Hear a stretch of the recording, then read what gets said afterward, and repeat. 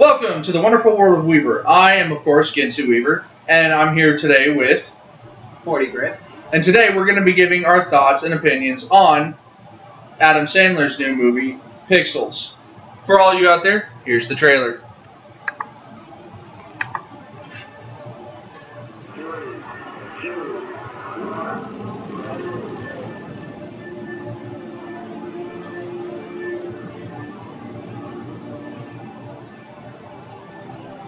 What?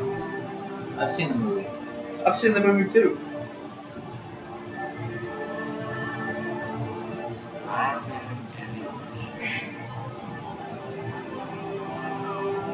Alright, so we got nostalgia. We got modern times. We got aliens. Aliens are always a good thing. Aliens are great. Of course. It's an alien life force. Everything is developed around aliens. Real life video games. By the way, I like the movie Aliens. We got great special effects. We got Pac-Man.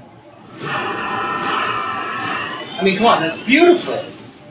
That looks amazing. Is a bad guy? I thought it was And then we got Adam Sandler. a pretty funny guy. Kevin Smith. They needed Kevin Bacon. Everything's better with bacon. Melissa Monahan. Like, butchered that. Melissa McConaughey. Oh, come on. Oh, it is Monahan. Michelle Monahan. Michelle. I'm the ghost. Peter Dinklage. Josh Gad. Who doesn't love Peter Dinklage? I was honestly, seriously sad when I saw the lineup for this movie. I was too. I'm kidding. We are all gonna die. Sorry.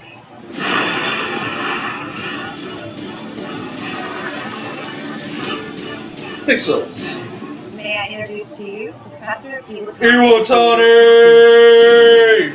Pokemon is not about. You'll see. Professor Iwatani, what are you doing? Go talk to him. I laughed when I saw it in theaters, even though I've seen it A dozen times. 20, 30 times just watching the trailer. Uh-huh. I still laugh. I know. Because it was funny. Somebody kill this bitch! That's what they said in the movie.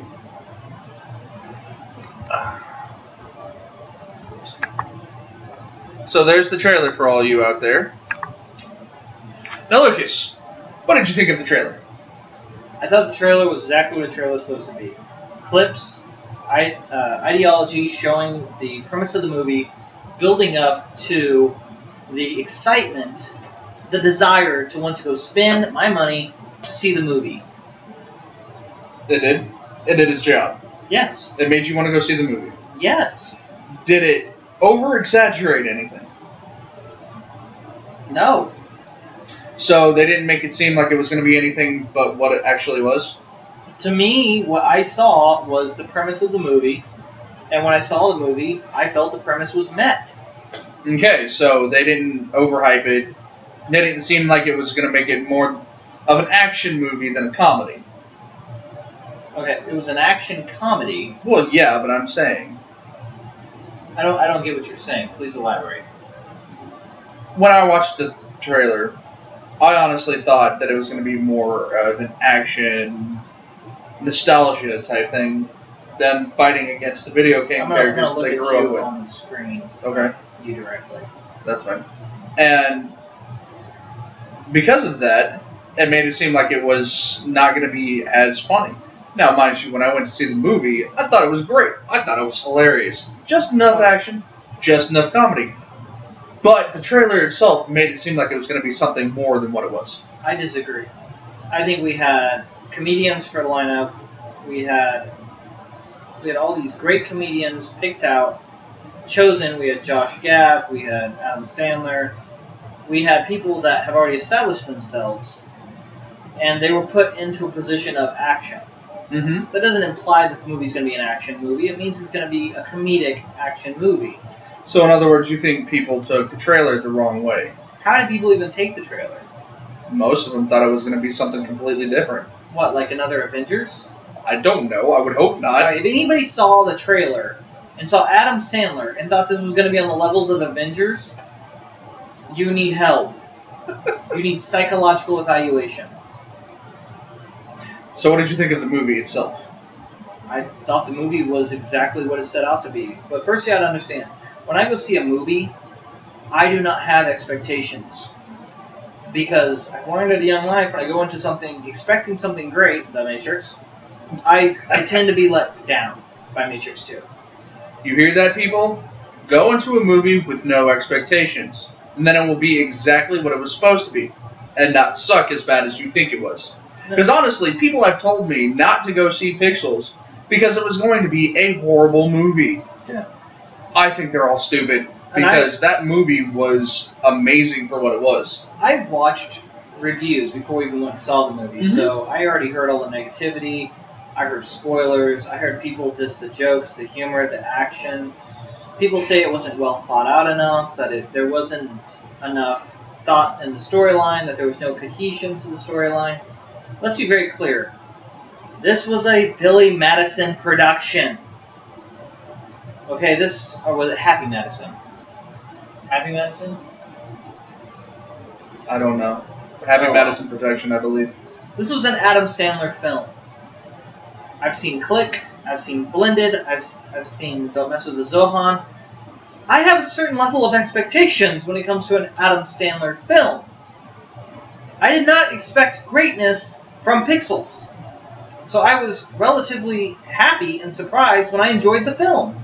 I was too. But honestly, I think people had too high of an expectation for this movie, considering it's supposed to be a nostalgia jerker. People are spoiled nowadays. We have way too many amazing films, too many great storylines, and everybody thinks everything they go see in a theater has to be exactly the same way. Is going to blow their socks off. But it shouldn't. You should go for pure entertainment purposes, not to have your mind blown. And I was entertained. I enjoyed Josh Gad's character. I enjoyed Adam Sandler's.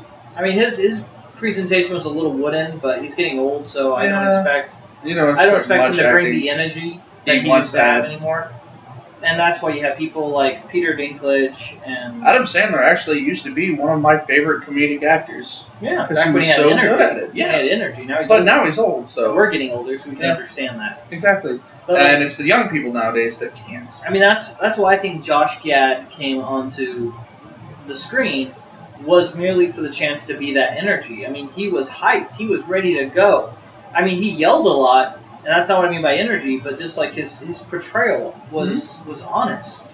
I honestly believed he was a loser conspiracy theorist who hid in his mother's basement and was in love with the 1980s video game character. It really felt like it. And I actually thought his character, the way he portrayed it, was amazing. Considering he was a geek loser living in his mom's basement in love with a video game character who was a conspiracy theorist. And not to mention the fact, speaking of the character he's in love with, Ashley Benson, who would not be in love with her. She was beautiful. Oh, she was gorgeous. She was great. Honestly, very, very gorgeous. But just when people go to see a movie nowadays, they start out with this expectation. And then when they go into the movie, they come out here. And if you just remove that expectation, you just enjoy the film. See, if you put your expectation from here to here, then your expectation as the movie, as you go up, slowly starts to rise. So it may not get up here, but it'll still be higher than it was. So are you saying you lower your expectation? No, I'm saying I have no expectation, and when I come out of the movie, no expectation. I like the movie. So this is no. This is no. This is no. This is some expectation. Yes. This is high expectation. Okay. The only movies I really have high expectations for nowadays are Marvel movies. Because they've put their own expectations up here. Well, they have a long history of cinegraphic masterpieces. Not the original Marvel movies. Yeah. I mean comic books. How they blend images with the words and the scripts. So that's where they're building off of, is that these people have the training and the know-how. And they're good at writing. They're good at videography, or however you say that. Videography, that's or it. cinematography. Cinematography. I'm the smart one. Not so much. No, he's good at everything else. Yeah, I can draw. He can't. and you can build, He can't. but not brotherly love. The problem is that people expect too much. All the reviews I heard were people dissing the storyline, not the graphics, and how they didn't use the characters the right way, and how they didn't play jokes off the original characters. How are you supposed to do a joke about Donkey Kong? I mean, except for Peter Dinklage sitting there doing the monkey dance in Chains, spoiler alert. I mean, I thought they used everything pretty cleanly, and just the effects were believable. I mean, the situations they defined where Adam Sandler beat Pac-Man was believable. Mm-hmm. It wasn't far-fetched. When they went out there on the field of battle with the light cannons to take out the centipedes, it was believable. There was a reason why they could do it and the Marines couldn't. Because they'd spent time actually doing it. Well, because not to that scale, but not to mention their brains could process the information, the patterns. Yeah. You know, and I thought the movie was great.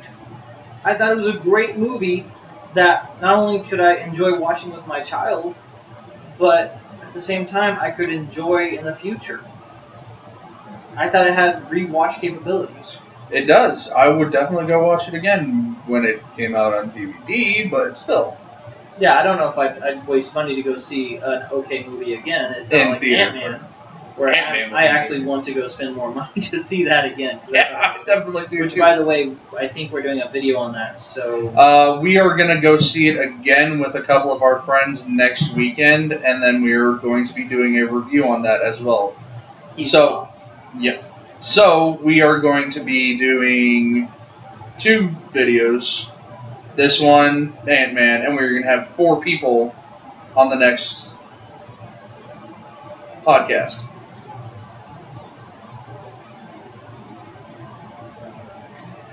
That is all for today. Thank you for joining us on the Wonderful World podcast, and I shall talk to you later.